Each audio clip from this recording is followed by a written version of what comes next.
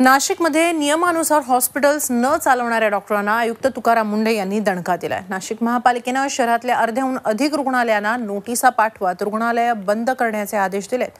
बांधकामातले बदल आणि अग्निशमन नियमांचं पालन केलं जात नसल्याने ही कारवाई करण्यात आली आहे। 31 मार्च पर्यंत सुधारणा करण्याची मुदत होती, ती संपुष्टात आल्यावर 347 रुग्णालयांवर आयुक्तांनी ही कारवाई केली आहे।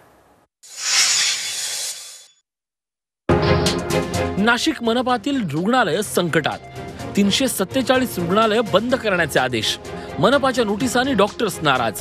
नाशिक मनपाची ही नोटीस पहा।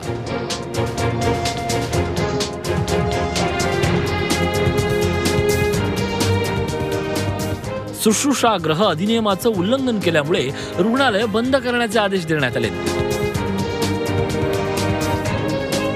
नियमबाह्य बांधकाम, 6 फुटी जिना लिफ्ट, आपत्कालीन सुटकेचा मार्ग, आयसीयू साठी नियमानुसार खोल्या, अग्निशमन यंत्रणा, दोर यापैकी एकही सोय नसल्यामुळे रुग्णालय बंद करण्याचे आदेश देण्यात आले।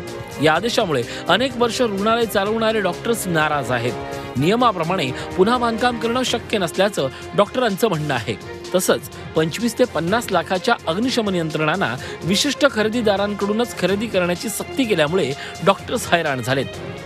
मी साधारण हे 2 मजली जे काय हॉस्पिटल बांधलेलं आहे, तर त्या हॉस्पिटलच्या बांधकामासाठी जो खर्च झाला त्या खर्चाची पूर्तता करणे, स्टाफचा पगार देणे, बाकी लाईट बिल आहेत, सगळ्या प्रकारे जो काय मेंटेनन्स खर्च आहे, त्याच्यात परत हा फायरचा खर्च ॲड झाल्यामुळे मला काही दिवस याला उशीर लागत आहे। पण हा डॉक्टरी व्यवसाय व हॉस्पिटल चालवणे हा जो व्यवसाय आहे हा तितकासा सोपा राहिलेला नाहीये।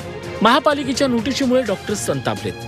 नगर रचना विभागानं तेव्हा परवानगी कशी दिली, तसंच सध्याच्या परिस्थितीतही एनओसी आणि परवानगी कशी दिली गेली असा प्रश्न विचारला जातोय।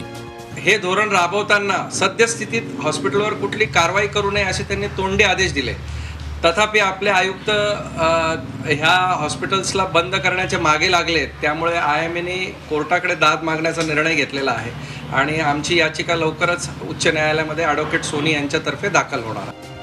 नगर रचना मंत्री रणजित पाटील आणि नितीन करीर यांची भेट घेऊन त्यांच्याकडे या सक्ती विरोधात डॉक्टरांनी आवाज उठवलाय। आयुक्त तुकाराम मुंढे जुमानत नसल्यामुळे IMA न्यायालयात दाद मागणार आहे। योगेश खरे, झी मीडिया, नाशिक। झी 24 तास रहा एक पाऊल पुढे।